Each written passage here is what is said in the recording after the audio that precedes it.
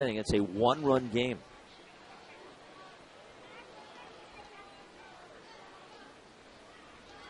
Now the set. And the pitch.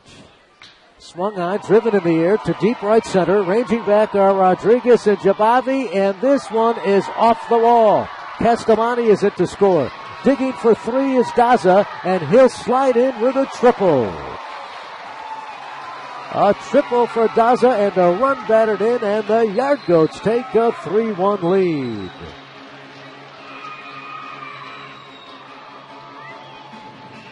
Well, Jabavi went back, knew there was no shot to make the catch. He had to actually play it off the netting out there. And it was the left fielder Dylan Davis that picks it up, not before Daza knocks home Castellani from second with a triple.